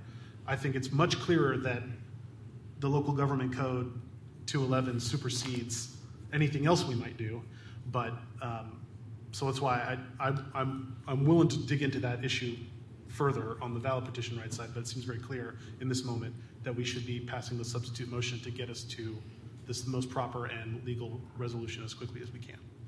Mayor Pro Tem. So I appreciate the conversation about the need to get us to resolution on this as soon as possible. I just want to point out that both resolutions would place this matter, they're both working with the same date. And so I probably was misunderstanding some of the conversation, but I don't want any members of the public to think that the main resolution, which was asking the staff to go forward and draft the language to place this on the ballot, was thinking about any ballot other than November. It was working toward the same aim too. It was just acknowledging that whenever we're putting something on the ballot, it happens in at least two steps, in that we take action and direct the city manager to prepare the ballot language. And so as far as that goes, that piece was happening expeditiously.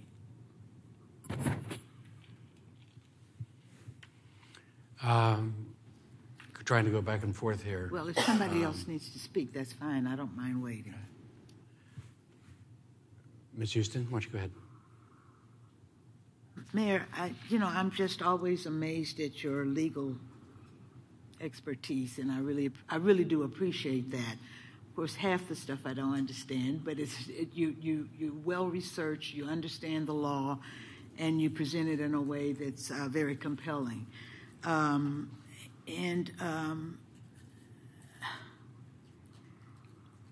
However, there are other people who are as learned that say something different. And so rather than just keep going back and forth on the legal arguments, I'd like to just move that we vote on my resolution and see if it passes or fails. And then if not, rather than doing that amendment stuff, which gets very confusing, not only for the people on the dais, but the people in the community, let's just vote it, and if it fails, then we'll move on to your substitute, and then we can you can make amendments to mine. But I think that going back and forth between both is very difficult for people to keep up with. And I understand that. What we're going to do, I think, is really simple, too. You made a motion. I made a motion to substitute it. We'll take a vote on my motion to substitute, because that's the order of the business that we do. Further discussion, Mr. Renteria. I try to when I got elected, I made a commitment that I wasn't going to do any damage to this city, and I knew that on CodeNext, the way the petition was written, the way they explained to me, that there was going to be a lawsuit either way, because we were doing something illegal. But I got this here in the mail the other day. It says that I don't want to let it vote. This is outrageous here, folks. These little campaign literature from community, not commodity. Y'all guys don't even know me. I worked on this. I got a newspaper clipping here from 1987 where we ran a housing bond campaign. We had the support of almost everyone except for the South River City Citizens Neighborhood Association that went out against us, and they defeated that bond election. It was for $22 million. And ever since, it has been a struggle to get affordable housing here, and now we're getting to that point now where there is no people in my neighborhood. Y'all saying y'all want to save the people in East Austin. That's false. That is false information. Y'all guys have never been down there. There is no more folks living down there. Just the ones that are the older homeowners that can afford to stay there because their school taxes are frozen, and the ones that are living in subsidy housing that we have created. There's very few people that can afford that. I always say that the gentrifiers are now getting gentrified. And you're trying to say that we're going to displace people? No, y'all already displaced us. We're just trying to hold on to what we have. And we know only through CodeNext. If we didn't opt in for secondary units, I would have not been able to live there. And the Austin Neighborhood Association were the first. They fought us all the way through to not allow us in my neighborhood to be able to create a secondary unit. And that's the only way that I was able to survive there in this neighborhood. Right now, the land value is $300,000. $300,000. You're not saving us from displacement. You already displaced us. We're trying to build more units so that we can bring in more people, more affordable units. And that's what we're doing with CodeNext. But, this ain't going to get you nowhere because my people already have done what CodeNext is proposing. It's already there. We knew how to survive, and we're going to survive. And I just don't like this little postcard. But this is a democracy, and I tell people, I say, yeah, the whole petition is all fake news. They're scaring the people in the neighborhood. Y'all frighten people. It's sad that y'all have gotten down to that point. Y'all so low. Councilman Garza. I was waiting to make my comments after the amendments, but I don't know how this is going to go, so I'm just going to make some of my comments now. I first want to say I don't see this handling of the substitute motion any different than we have ever handled a substitute motion. It's procedural. Sure, it's used as a strategy sometimes, but I've gotten beat by substitute motions. I've won on substitute motions. It happens all the time. To make it sound like this is something different. There have been times when a substitute motion is a yes or no. I think this is the same situation how substitute motions have always been handled. It's no different.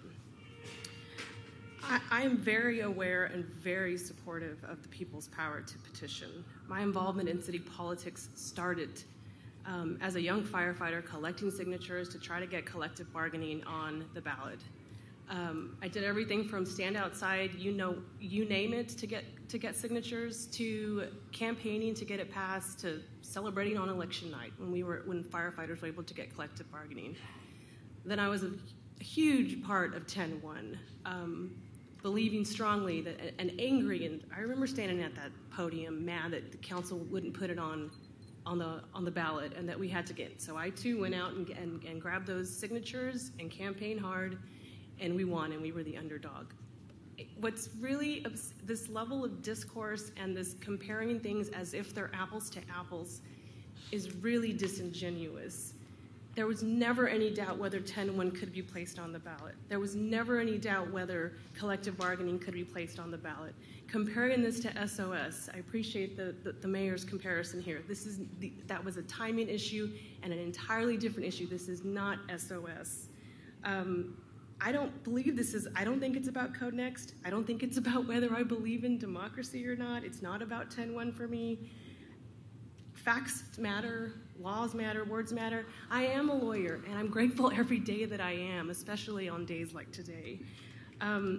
To say that our city legal hired this salesman to make this pitch, our city legal has no dog in this fight. And in fact, our city legal often errs on the conservative side time and time again when they give us legal advice. And here we have been told, we've been shown that this is not a proper thing to put on the ballot. If this was any other subject, I would still be on the side that I am. I have not seen anything that sways me to the other side that this is a proper thing for the ballot. We've been asked not to play judge and jury. I think the substitute motion does exactly that. It says we're not going to play judge and jury. We're going to let a judge or jury decide that. And to speak to, this in so many ways reminds me of the Uber fight, of disingenuous things said to get a petition signature, and then personally attacking council members to try to sway them with disingenuous things. All of you, I know you believe in your heart that this is the right thing. I hope you understand that for those of us who are supporting the substitute motion, we believe in our heart that we're doing the right thing. And I wish we could really change the level of discourse that this Trump presidency has apparently allowed all of us to think is just okay. Any further discussion before we take a vote on the substitute motion? Councilmember Poole. I wanted to see, I know Mr. Pantalian started to come up to answer the question about how staff was referring to the repeal and replace with regard to valid petitions. And I wanted to get into the record the answer to the question that was asked about what was it that staff was telling the community about whether they would be able to, whether they would retain valid petition rights with this comprehensive rewrite of our land development zone. And then while he's coming up to answer that, I would also like somebody to answer the question for me, what percentage of the CodeNext rewrite refers specifically to zoning, which is the piece that has been much debated around as the part that cannot be part of a ballot initiative. So first on the valid petitions, thank you, Mr. Pantalian. Yeah. And this will be a very brief answer. I'm going to defer that to the law department. Joe Pantalian, Interim Assistant City Manager. Thank you. So, Mayor, I think that we have provided a memo on this question, but it's a little bit different from what you all are asking now. And, of course, we give our legal advice to you, not in public. So we can provide further answers about that to you at a different forum. Okay, and so that then will be tabled, that piece there, because the point that Councilmember Alter was raising, and which I have also raised previously, is that on the one hand, the community was told that this rewrite obviated their ability to individually bring a valid petition concerning changes in zoning to the property within 200 feet of their dwelling. So that was eliminated from the conversation a good couple of years ago, if I'm remembering right. And now we are being told that, no, you also can't have a ballot petition because it is zoning, and you can't have zoning on a ballot.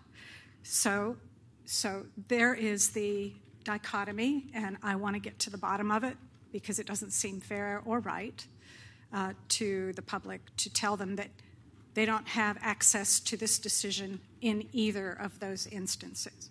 Now, I would like to get from our staff an answer to the second question that I asked, and that is what percentage, in fact, is the CodeNext rewrite zoning?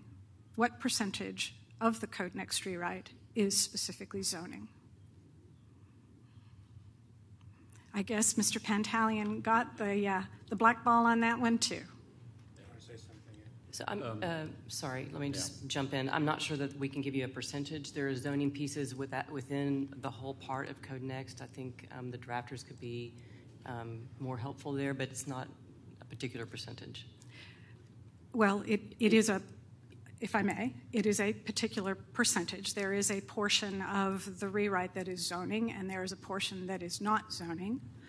And so I think that is also a relevant point, because of the severability piece that is in the petition that has been offered by the public, and which point has been pressed more than once today and previously, that if indeed there are elements of the rewrite that pertain to zoning and which, just for argument's sake, say we agree that they should not be on the ballot, then those would be severed. I don't actually happen to agree that that's the case, but I would like to get a sense of what portion of the rewrite would not be able to be on the ballot. And then the last thing I'd just like to say, and Mayor, this is for you. When you were talking in your exposition a little bit ago about the oath that you took as an elected official, which I took it too, as did the others on this dais and others before us. And you said that your oath was that you can't do anything illegal, or words to that effect. Something that I think is illegal, yes. So I just wanted to ask you, if I disagree with your position, are you then saying that should my vote differ from yours, that what I am doing is somehow a violation of my oath or is illegal? No, I think that you take this job very seriously, and I think that you vote your conscience, and I think you vote what you believe the law compels you to do. What I was meaning to say was that for me, this, based on all the law that I've seen, it would be illegal. And even though I think it would be easier for me to overlook that and say, well, let's just put this on the ballot, I can't do that for me given my interpretations of the law. But I think everybody on this dais is trying their utmost to do this job to the best of their and abilities. I think we all are as well. And I feel, in contrary to your position, that not putting this vote, this proposition on a ballot, is illegal. In the same way that you are defining the illegality for you, that is how I feel about it. Thank you. Councilmember Kassar, then Councilmember Alder. I think everybody else has had a chance to talk, so I want to share my thoughts on this as well. This is a really tough one, and I think, as folks just discussed, my vote has nothing to do with my opinions on CodeNext or my opinions on the petition. Just a short time ago, I think we all unanimously voted to put the Uber Lyft ordinance on the ballot, even though in my private capacity I voted against that and wish they hadn't brought that to us. It was our legal obligation, regardless of our opinion, to put it on the ballot. There was a recall petition that was being circulated against one of our colleagues, and even though I, as a private citizen, was adamantly opposed to that petition, if they had properly gathered the signatures and turned it into us, as a public official, it would have been my job to put it on the ballot. Even if in private, I would have done everything to keep my colleague on the dais. And so in this case, it has nothing to do with whether I agree or disagree with the ballot measure as it is posted. It has everything to do with whether or not I believe that I am legally required to put it on the ballot or legally banned from putting it on the ballot. And every single attorney that I've spoken with that is independent, and that has been multiple attorneys that have nothing to do with either side on this issue, have stated that it's really clear that I, as an elected official, am banned from putting this to election. And my own reading of the law seems to me that I am banned from putting this on to election. But I take people's ability to vote on things extremely seriously and wouldn't want to make that decision on my own. And so that's why I appreciate the substitute motion's ability to ask a judge to make a determination otherwise if all of these independent attorneys and what seems to me to be a clear reading of the law is wrong. But so again, this really shouldn't have anything to do with CodeNext being on the ballot or not, being a good idea or not, because it simply is a legal requirement of the council to put things on the ballot if we're legally required to, and to not do so if we're legally prohibited from doing so. And it seems to me that we are legally prohibited from doing so. But I anticipate that this will be in court, and of course would be happy to put it on if a judge determines otherwise. Councilmember Alter. I wanted to ask Ms. Morgan if she could explain to me how this would proceed, and particularly I'm wondering if the language that's contained in the substitute motion from my colleagues, if that were adopted and the city were sued, what action would our legal staff take? Well, if the city is sued, we will defend the city's action.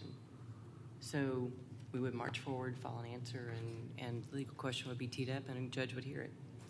But I'm confused as to what our action is if what I'm hearing from my colleagues is that they're saying that they want this to be interpreted by the court. It's not to argue against it in the court, it's to get the court to rule it.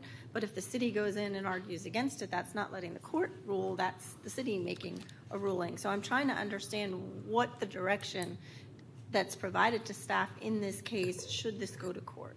And I'm not a lawyer, but I hear other things where it's always the city's supposed to defend our position, but I don't understand what our position would be vis-a-vis this issue. If what we really want is a ruling from the court as to whether it's valid or not, we don't need to make an argument one way or another. We need to just let the court rule.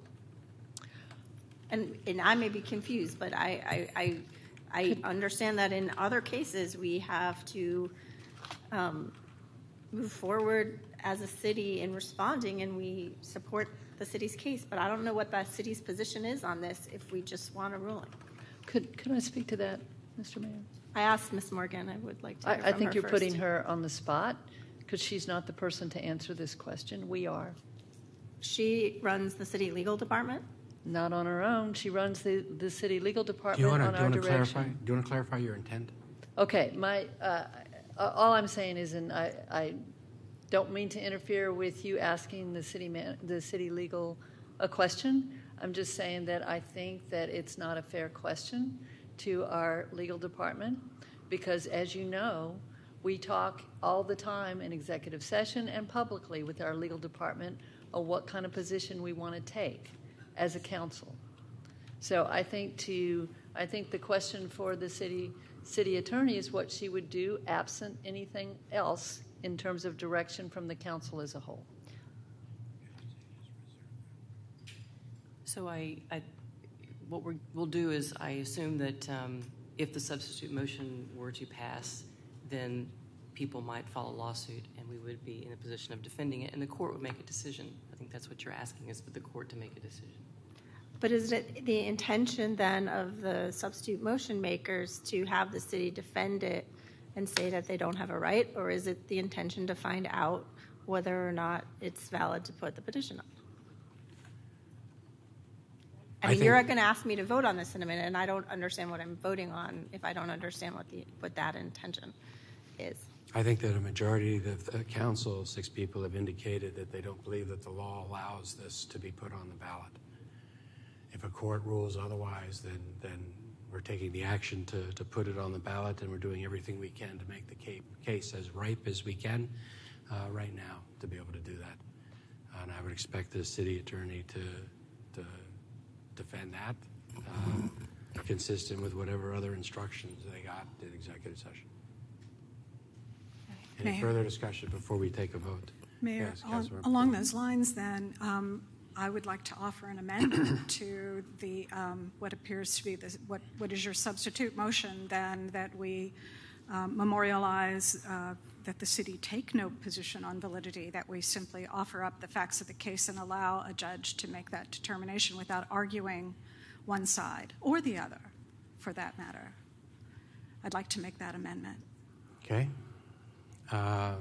Would you view that as friendly in the spirit of the substitute motion that you have put together, where you are saying that you don't really want to be the determiner of this question?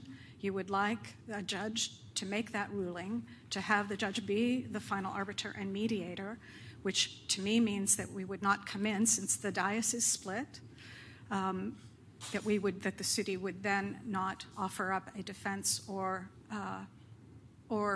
support for either side of the question.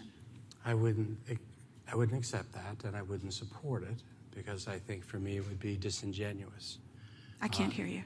I wouldn't accept that, and I wouldn't vote for it, because I think it would be disingenuous. I think that each of us on here need to take the legal advice we get. We need to read the case law and see the work we've done, and then we need to act in accordance with that. If a court rules otherwise, then we have a provision that deals with that. But for me, I think that part of my job is to, as I see it, is to act consistent with how I think the law requires. Well, then I have a follow-up question then for our city attorney as far as process. When you do go, so let's say this is a court filing, and you do, as a city, go in to state the city's case, will you be providing the judge with a full and complete record of the various positions that have been taken by the various council members, both pro and con, so that the judge will have the full array of the continuum of support or of the continuum of opinion on these issues? And in other words, are the things that I'm saying on the record here today also going to be of value in the courtroom, and will the judge have access to that, and will the city provide those comments that have been made by those who are in opposition to what the mayor is talking about? Councilor Poole and the rest of you, I'm not sure exactly what will happen in the courtroom and what case will be brought against the city, but this is really a question of law. So the judge will not be hearing everything in the world, but will be focused on what the law is. And of course, your comments here are public record. I would just like to make some kind of emphasis, put some emphasis around that those of us who have spoken in opposition, that the essence of the points that we are making, and the community as well, should also be part of that record. Mayor Pro Tem. Mayor, since we're using the process you laid out, I would like to move an amendment to the substitute motion, and that would be to remove the "not" in the first "be it resolved" clause. Okay. There's a motion to remove the "not" in the first "be it resolved" clause. Is there a second to that? Ms. Houston seconds that. And so just for those who may not have the copy in front, that would make it: the City Council hereby determines to place the aforementioned petition-sponsored ordinance on the November 6th, 2018 ballot. Okay. It's been moved and seconded. Are we ready to take a vote? Those in favor of the amendment, please raise your hand. Ms. Houston, Councilmember Poole, Alter, and the Mayor Pro Tem. Those opposed? Balance of the dais with Ms. Troxclair off. The amendment's defeated. Before us now is the motion to consider the substitute instead of Ms. Houston's motion. Those in favor considering the substitute? Councilmember Alter? I wanted to ask a question about the city manager. Okay. We mentioned earlier the issue about the ballot petition rights, and we are getting lots of requests from constituents. And I understand you may have provided us something in confidential memos, but the community needs to know whether they have ballot petition rights or not. And so I would ask that we find a way to provide some communication about that to the community. If they are not going to have ballot petition rights, then we need to have some clarity on that, and we as council members need to be able to communicate to our constituents what the ruling is on that. Okay. So, Councilmember, I'll consult with legal and get back to you on that. Okay, take a vote. Those, Ms. Houston? And Mayor, I just want to say that I'm going to be voting against your substitute, and I'm going to be doing it with integrity and honor, because unlike some comments today, I do believe that voters have a right to petition, referendum, and a vote on things that will negatively impact every parcel of land in this city. Not only the property, but other things that have nothing to do with zoning. And to deny them that right, to me, is a travesty. And so I just thank you for all the work that you've done trying to come up with something, but I'll be voting against your substitute. I understand. Ms. Kitchen? I said most of what I wanted to say earlier, but I just want to reiterate I'll be voting for the substitute. And I also believe that the public has the right to vote where it's legal. And I also just want to reemphasize that if I could split this and put on the ballot what was legal, I would. But the charter very clearly says that our only option is to submit said, and I'm quoting from the charter, submit said initiated ordinance without amendment. So I think trying to do something that's clearly counter to the charter would not be appropriate either. So I'm going to vote for the substitute, again, because I said before, I think that's the best, clearest route within the law that we can honor the request from the public. Just to address the severability argument earlier, because I didn't make that part of my arguments that came up, a severability clause in the proposed ordinance itself just means that if that ordinance was in effect, a court in determining the legality of the ordinance could strike the parts that were not proper and keep the parts that were. But that severability clause in the ordinance that goes to its enforcement and its application is not the question in front of us. And that severability clause has nothing to do with whether or not we can divide something that came to us from a petition before we put it on the ballot. Ms. Houston? I promise this is the last thing. The right to vote is something that members of my community hold dear. And we have been in situations, I have personally been in situations where the law has disenfranchised me from that right. And I'd never want to be put in a position where I am in that same kind of position where legally it may be the right thing to do, but morally it's absolutely the wrong thing to do. And I believe that with your whole heart, you believe the truth of what you said. I've also spent a lifetime helping to ensure the right to be able to vote. And my assessment of this situation is different than yours. Those in favor of considering the substitute instead of the main motion, please raise your hand.